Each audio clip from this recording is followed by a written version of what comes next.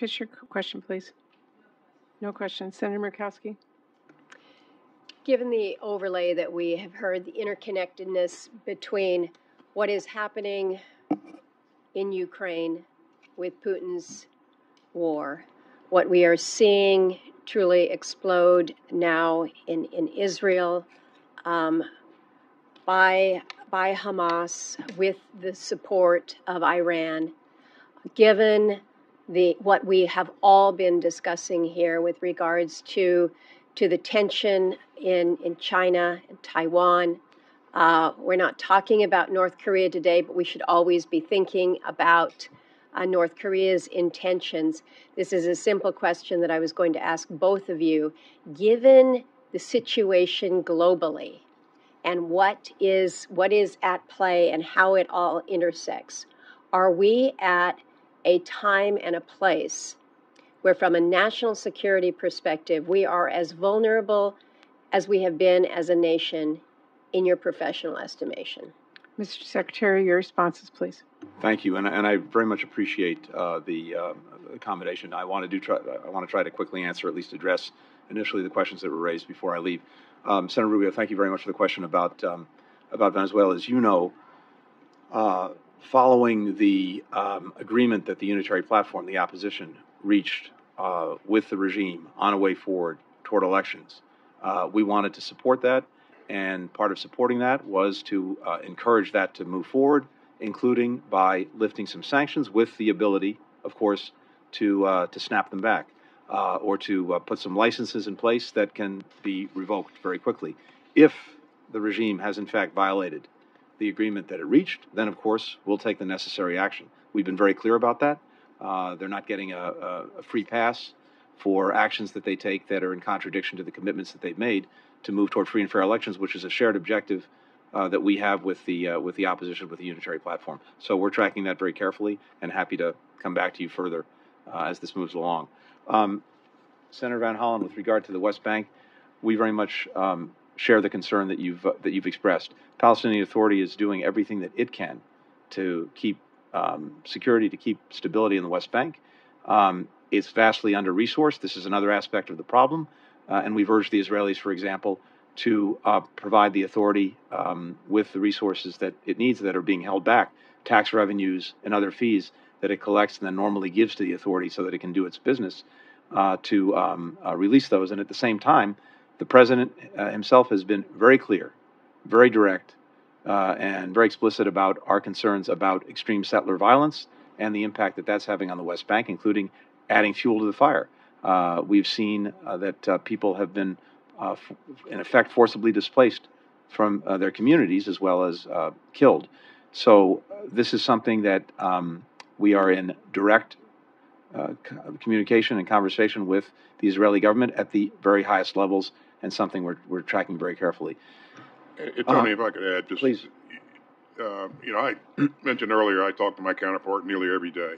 And this is something that I bring up every time I talk to him. As you mentioned, Senator, I'm watching these reports, and some of the things that we're seeing are fairly disturbing, and it will work against them going forward if they don't make a decision to control this better. Thank you. Really needs to stop. And then, Senator Murkowski, I think I would say this: we see the challenges that we've been discussing today. You also mentioned North Korea, another challenge that we take with dead seriousness. That's on one side of the equation. The other side of the equation is this. There's never been a time in my own experience where we've had greater unity of purpose, greater unity of action, greater convergence with our partners in Europe, our partners in Asia, and indeed in other parts of the world than we have now in facing exactly those problems. We built a coalition of more than 50 countries to help deal with the aggression that Putin is committing in Ukraine, an extraordinary coalition that is supporting Ukraine in so many different ways, as well as dealing with broader problems that Russia poses. At the same time, we built much greater convergence than I've ever seen on how to deal with and approach the challenges posed by China. And we see that in Asia itself.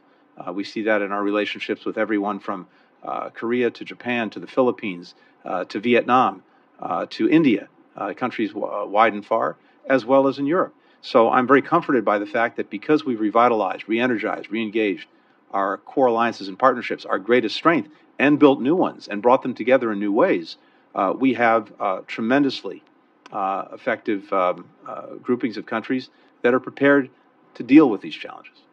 Thank you, and thank you. I understand you have a meeting with the Speaker and appreciate your answering those questions. I will Thank go you, Madam back Chair. to the senators who've not had a chance now. Secretary Austin, thank you for your willingness to stay and answer the final questions. Senator Rubio. Thank you. Secretary Austin, I wanted to ask you, really I'll just be, I guess, very quick in respect for all the people's time here. These attacks from these, we continue to call them proxies, they're basically agents of the IRGC and the Iranians. They would not be occurring without the Iranians not just permitting them, but frankly facilitating them. And the Iranians would not facilitate or permit them because, in fact, there was a pause in those attacks for some period of time. They would not facilitate or permit them unless they calculated that these attacks do not cross some threshold in their mind that if they cross that threshold, it would trigger a response, a price they don't want to pay, a response they don't want to see. At this moment, I do not believe that we can argue that we have a deterrence in place with these attacks. And this is more of a comment than it is a question, although you're obviously free to comment, and I think we're very interested to hear what your response will be. But it is my deep belief that I hope is shared by the department that if we do not, I don't want a broader war with Iran. None of us have talked about it. I'm not one of those people that have out there been talking about airstrikes and starting a war with Iran.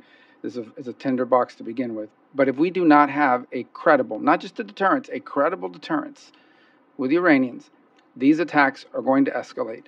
They're going to come faster. They're going to spread beyond Syria and Iraq, and they will involve weaponry of increasing sophistication and lethality. And that is my biggest fear, is that we will find ourselves, if we do not soon establish a credible deterrent, they will begin to cross lines that will require not just a defensive posture on our front, but imposing a cost on them. One of the biggest, obviously, I share all the comments that have been made here about the horrifying incident involving Hamas and everything they've done in the past and moving forward, the need to stand with our allies. But I think this is the one that this is the one that has the threat to quickly spiral out of control, is that these groups escalating these attacks to include more places at a faster clip with more lethality and sophistication if we do not establish a credible deterrent quickly. Senator, I agree with you that if they're not convinced that we will do what's necessary to protect our troops, then they will continue on as they are. But I've been clear, the President's been clear that that's something that we won't tolerate, and we will do what's necessary to protect our troops. You saw me move another carrier battle group. Actually, it's in the Med now. It's headed to the Gulf region. That gives us more capability, more strike capability. We have additional aircraft in the region now. We have the punch that's necessary to protect our interests, and we're going to do what's necessary to do that. Well, I have no question that we have the assets positioned in the region to impose a cost on Iran that they do not want to pay. I hope we never have to do it. I guess the fundamental question really becomes, do they believe we would actually do it? I understand the complexity of this situation where something could trigger and suddenly this thing begins to move in a direction that spirals out of control. What I have real concerns about is their perception of what we are willing to do may not match up with what we're actually willing to do. Hence, at this moment, we do not have a credible deterrent. And I sense from your answer that you share that concern. Sometimes, even when we say things, they may not believe us, even if we have the capability to do it. So it's one of those situations where we don't want there to be a shooting war, certainly, and seeing this thing escalate. But I think one of the things that guarantees escalation is the lack of a credible deterrent. It's a complex and serious matter, and one that I hope it sounds like you share my concern about it quickly spiraling here, primarily because of Iranian perceptions of our willingness, not our capability, but our willingness to take deterrent action. Senator Van Hollen. Thank you, Madam Chair. Secretary Austin, thank you for your service. And I agree that we have to provide the people of Ukraine with military assistance that they need to defend themselves against Putin's aggression. And President Biden is right to stand with Israel in its hour of need. All of us have been repulsed by the horror and brutality of the Hamas terror attacks that left over 1,400 innocent Israelis murdered, including women and children, including those massacred at Kibbutz Kfar Aza, which I visited in June. When scaled to the size of the U.S. population, that is comparable to over 40,000 Americans killed, a horror that will never be erased. So all of us agree that Israel not only has the right, but the duty to defend itself and eliminate the threat from Hamas. Hamas must immediately release all the hostages, and as Israel conducts its operations, many of us believe it should prioritize returning the hostages safely home. Also, as President Biden has said, it must conduct its operations in accordance with the laws of war, not only because taking all possible measures to avoid civilian casualties and human suffering is morally and legally required, but that it is also in the best strategic interests of the United States and Israel to do so, something both you and Secretary Blinken have affirmed today. The President has been very clear about the need to distinguish between Hamas and the overwhelming number of Gaza's over 2 million Palestinian civilians who have nothing to do with Hamas. But some members of Prime Minister Netanyahu's coalition have indicated that all Palestinians in Gaza are responsible for the horror visited upon Israel.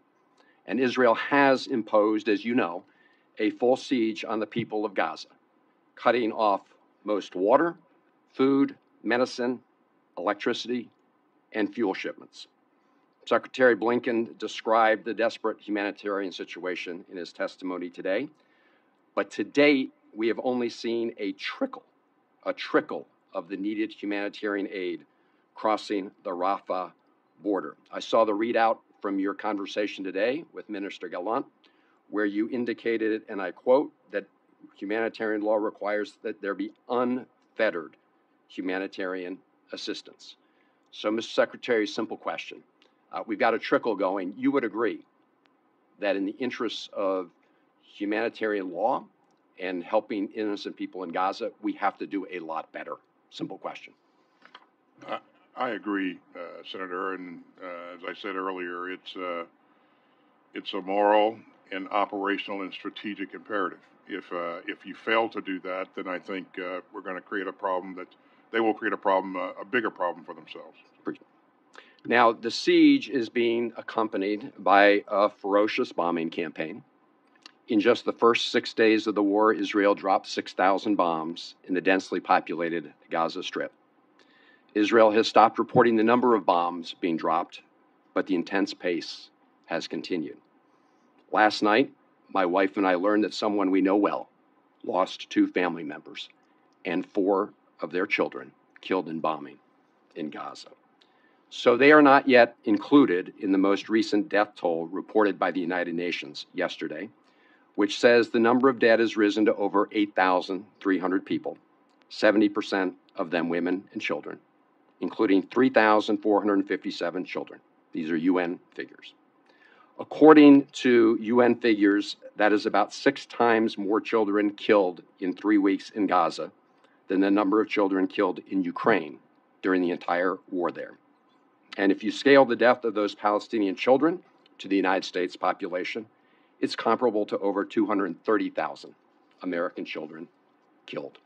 The executive director of UNICEF, Catherine Russell, said at the current rate, more than 420 children are being killed or injured in Gaza each day, a number, she said, which should shake us to our core. I agree. Now, Mr. Secretary, I know that people on opposing sides of this conflict provide different reasons for why the death toll is so high. And you are right about Hamas's despicable practices of operating among civilians. But regardless of the explanation, we must not look away from these terrible facts. You and the President have repeatedly said that Israel must comply with the rules of war. But as we consider additional American military assistance to Israel's fight in Gaza, don't we have an obligation not only to state that expectation, but to ensure that our support is used in a manner that complies with the laws of war and U.S. law? That's my question, Mr. Secretary. Yeah, we will continue to emphasize to our allies here the necessity to account for the civilians that are in the battle space. They are a part of the battle space. They must account for them. They must do the right thing in terms of taking that into consideration as they do their targeting. But, they must Mr. create. Secretary, with respect, my question is a little different. My question is, now that we're talking about Senator Van Hollen, I apologize. Secretary Austin has just a few minutes left. We still have 4 senators. All right, additional assistance, don't we now have an obligation, not just a stated expectation, for that to be the case? Thank you. Senator Fisher. Thank you, Madam Chairman. While I appreciate Secretary Austin and Secretary Blinken testifying today, I will echo my colleagues' sentiment and say that I'm disappointed Secretary Mayorkas is not here. However, I am very, very pleased to hear that he will be before this committee next week, because there is a national security crisis at our southern border. And this administration must make serious policy changes to address the crisis. I look forward to hearing from Secretary Mayorkas on how the administration intends to address that crisis. 24 days ago, Israel suffered the worst terrorist attack in its history. Israel has the right and the responsibility to respond to these barbaric attacks. We can best help them by giving them the time and resources they need to eliminate Hamas. The atrocities committed by Hamas demand nothing less.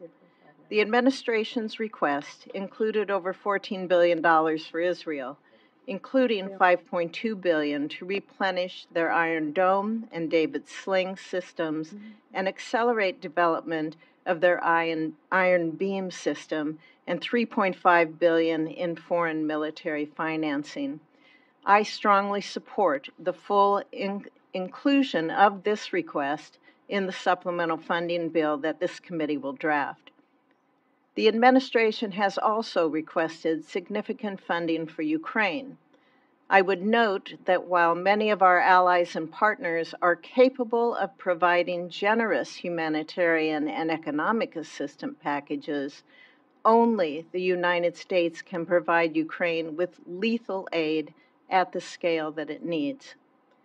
That is where we should focus our efforts as a country.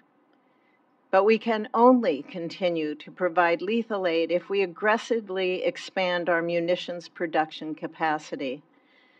And we do that here at home. And that's a point that's being lost by many. A significant portion of the funding request is to replenish and build out U.S. capacity. The United States faces threats from around the world, from Russia, China, Iran. Earlier this month, the bipartisan bicameral Congressional Commission on the Strategic Posture of the United States released its final report on America's strategic posture. The report, unanimously endorsed by the commissioners, found that we will soon face a security situation that, quote, the United States did not anticipate and for which it is not prepared, end quote. I'm working with my colleagues to turn many of the Commission's recommendations into law, but fundamentally, we simply do not have the workforce, supply chain, or infrastructure necessary to meet the coming threats. Building out this capacity, it's going to take time and resources, but we can start now by making targeted investments in our munitions production base. The administration's supplemental request includes over $18 billion to replenish our own weapons stockpiles and over $4.6 billion to expand production capacity for those critical munitions. This is a step in the right direction, and I will support its inclusion in the supplemental funding bill.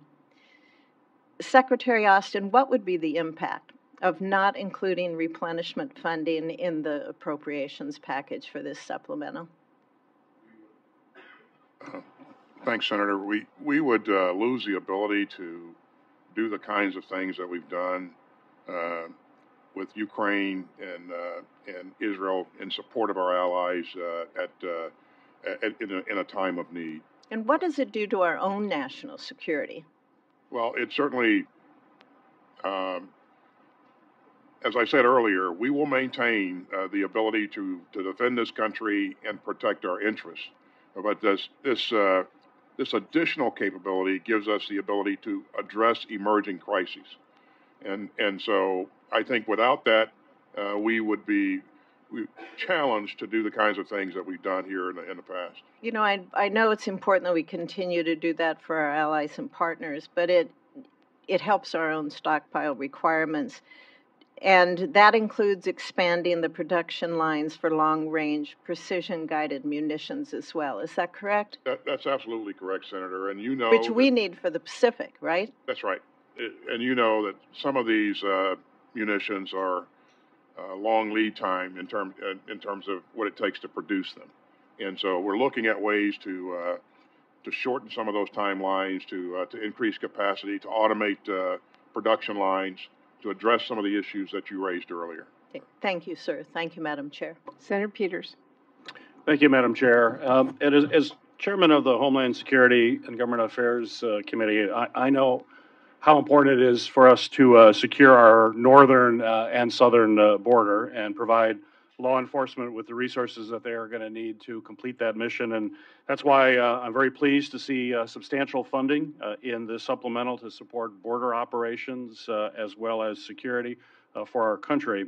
But I also believe we can't stop there. We also must work with international partners to understand some of the root causes of the increased migration that we're seeing show up at our border and commit adequate resources to addressing those challenges. I know Secretary Blinken had another engagement that he had to leave, but I have a number of questions for him that I will be submitting to the record as to how that we work internationally to deal with border security here in our country. But Secretary Austin, thank you for staying for additional time. You've been very generous with your time. My question is, with the recent escalation of violence and attacks that are aimed at U.S. Personnel in the Middle East now, I remain concerned about the Air Force's decision to divest the A-10 aircraft. Notably, the DoD recently deployed A-10s to further deter Iran and their proxies that may seek to attack U.S. forces and, in the process, destabilize the region even more than it already is. As you know, my home state of Michigan is the home of the 107th Fighter Squadron, a unit certainly capable of providing air support to our troops and allies should they be called upon. And my question for you, Secretary, is clearly the Department of Defense has recognized the need for this aircraft's very unique capabilities and are deploying those fighters right now in support of operations related to this contingency. So my question for you is this current conflict causing the department to reconsider A-10 divestment, or at a minimum, perhaps delaying some of those divestitures, given the fact that there is a mission today and will very likely continue at least in the foreseeable future? Well, thanks, Senator. You know, I have personally benefited from the capability of the A-10, so I have great respect for the platform. And the A-10 will be with us for the near term.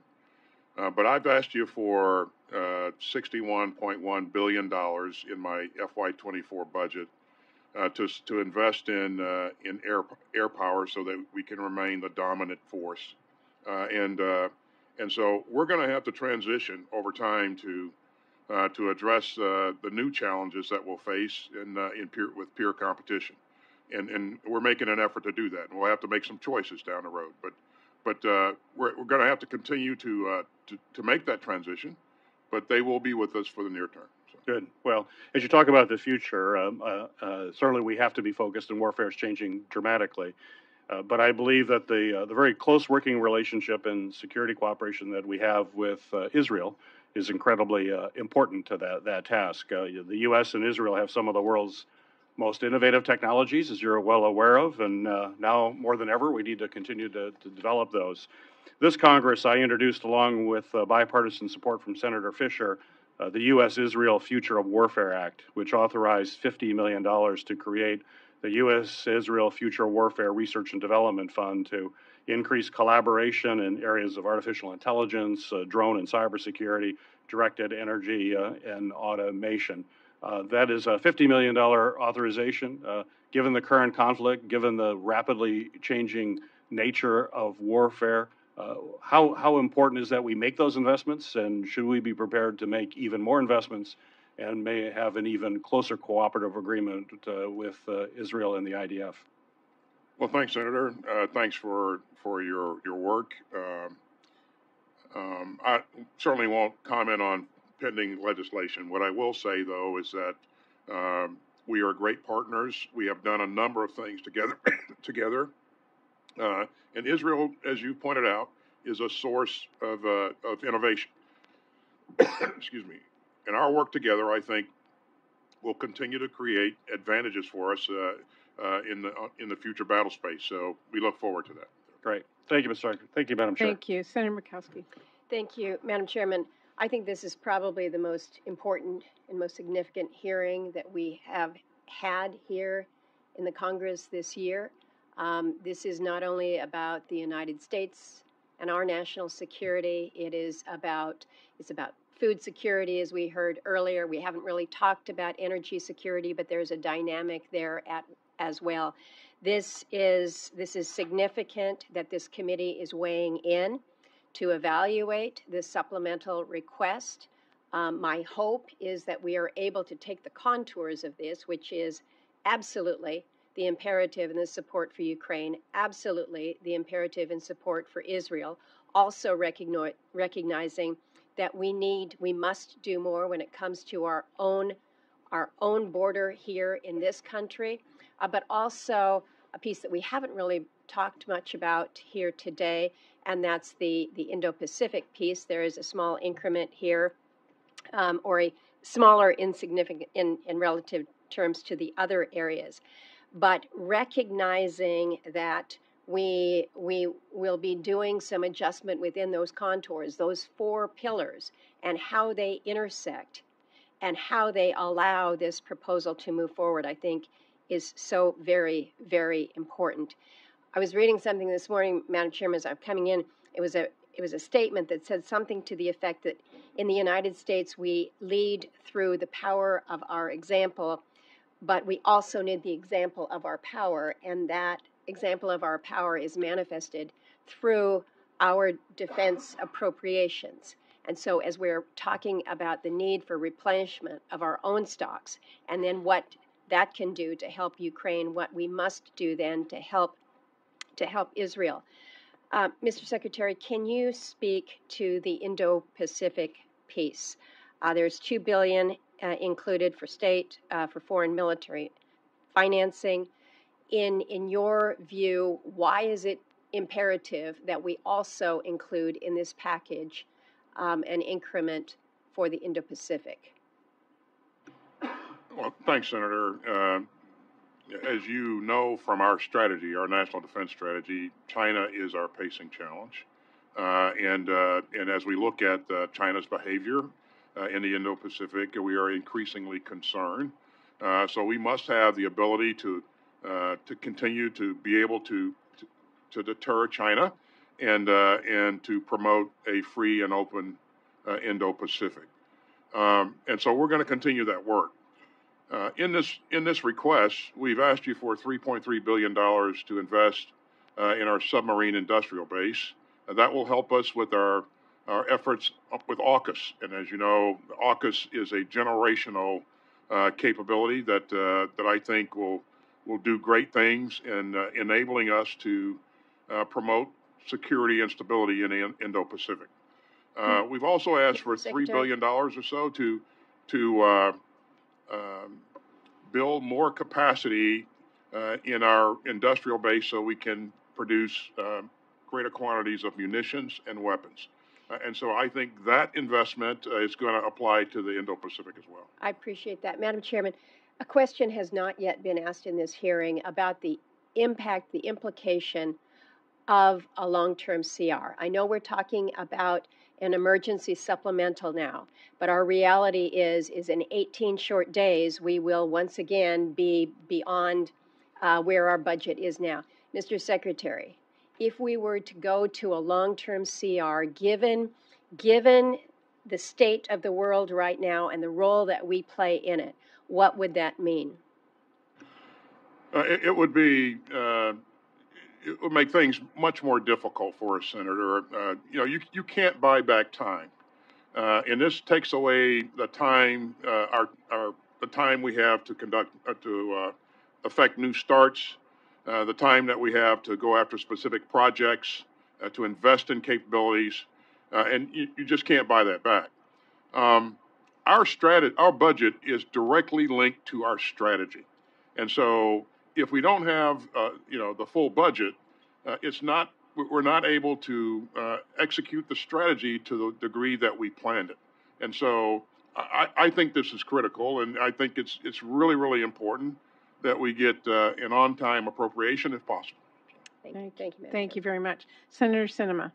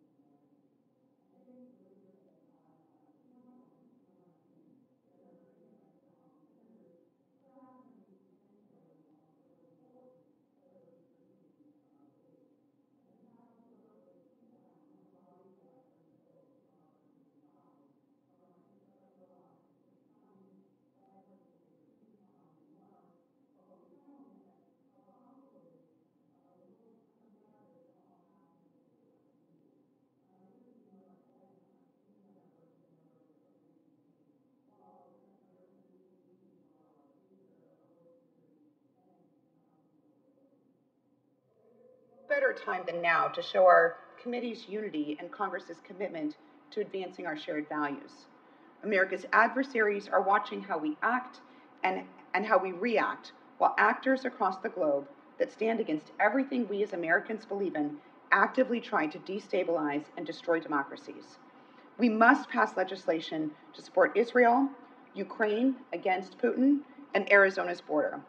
Each of these three are urgent concerns and should advance together, as they are all critical for both my state and for our country's national security.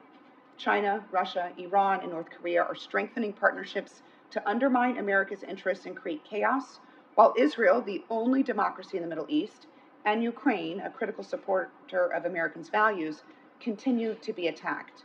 At the same time, at home in Arizona, we know there's a clear crisis at our border, and cartels are using the porous border to smuggle migrants and dangerous drugs into our state, weakening our national security. So the supplemental request includes resources for Ukraine to fight against Putin, to support Israel in her time of need, and border security all in one package. And I encourage my colleagues to join me in doing the bipartisan work that's necessary to address all of these priorities. Secretary Austin, the request includes additional appropriations for Iron Dome and David Sling replenishment. I agree we need to quickly surge production to support significant replenishment in Israel as soon as possible. Now, we've been talking about capacity shortfalls and revitalizing the defense industrial base for years. This request, however, only includes $200 million to mitigate industrial base constraints to allow for faster production of weapons and equipment. Can you speak to the impact of this funding in the context of supporting multiple conflicts? Thanks, Senator. That $200 million that you're speaking of is focused on PDA, our PDA efforts. And the larger amount that we're asking for to invest in the industrial base is $3 billion. And so that's a component of the bigger number. And again, I think all the things that we're doing to replenish our stocks, to enable Ukraine to purchase new equipment from the United States, all those things also contribute. But we specifically asked for $3 billion in this request to focus on the industrial base. And again, that $200 million is a component of that, not the total amount. So the request includes provisions for the, quote, expansion of facilities for the purpose of increasing production of critical munitions. How quickly will these investments lead to increased capacity? It'll vary. In some cases,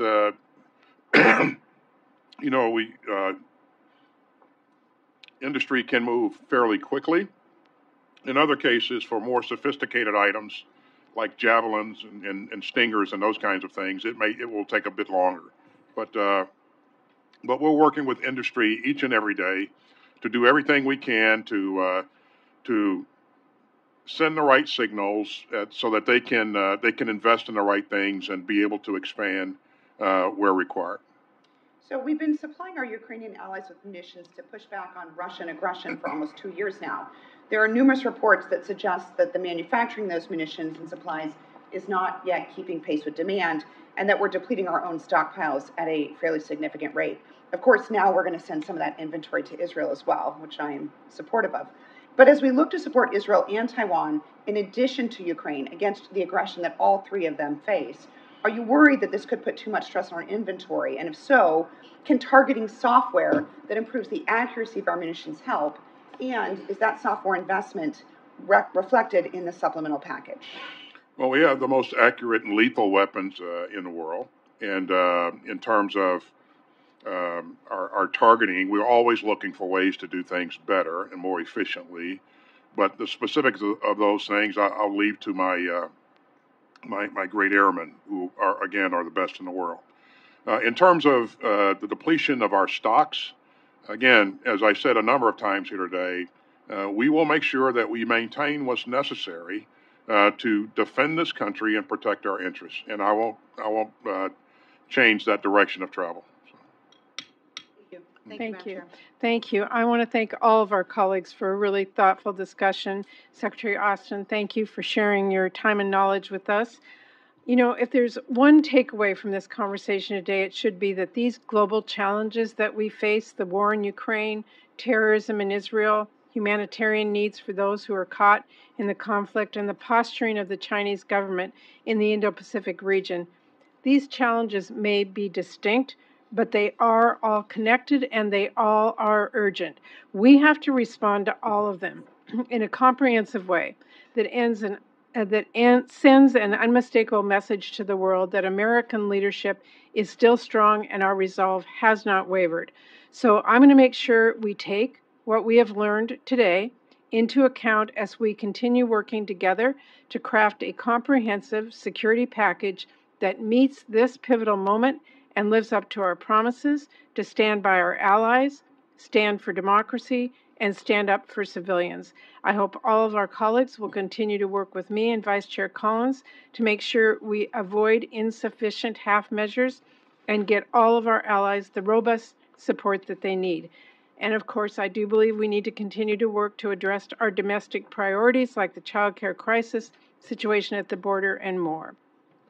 That will end our hearing today. For any senators who wish to ask additional questions for the record will be due in 7 days on Tuesday, November 7th at 5 p.m. The hearing record will also remain open until then for members who do wish to submit additional materials for the record. With that, the committee stands adjourned.